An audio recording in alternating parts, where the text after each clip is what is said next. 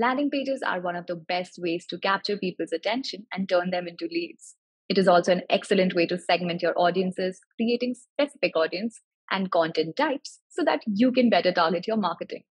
ConvertKit landing pages help businesses grow their email list by offering a great landing page experience for new visitors.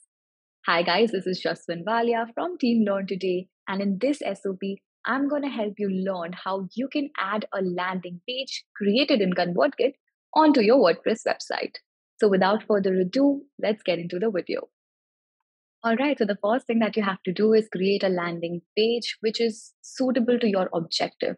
For example, right now, I want to come up with a course or come up with a training program where I would teach how you can go ahead and sell your products, sell your services, and just create content around it as well.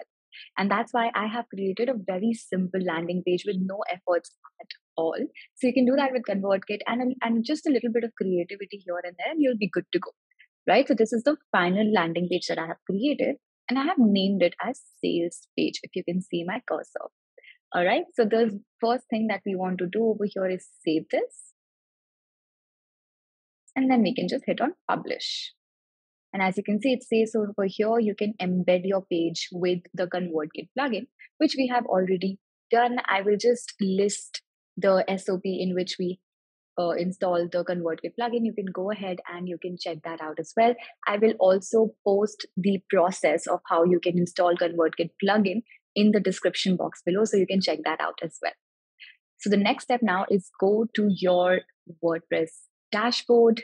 And over here, since we want a landing page, we are going to be adding a page on our WordPress website, a new page. All right. So in your left sidebar, all you have to do is find the page, add new pages from right here.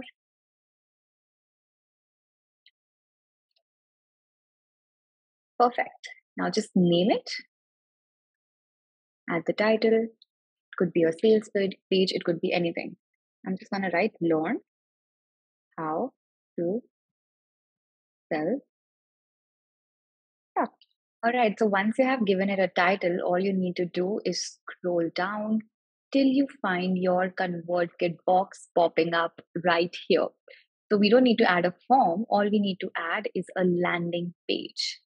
Just click here and your sales page or whatever you name it is going to start appearing. So we'll do that, scroll up and just hit on publish. Let's preview the changes. All right, so this is our sales page. It's looking really good. And this is exactly how you can successfully add a landing page on your WordPress website. Thanks guys for watching the entire video. I hope this SOP helped you add your landing page onto your WordPress website as well. If you want instructions on how you can go ahead and add a ConvertKit plugin on your WordPress website, the process is mentioned in the description box down below. You can go check it out.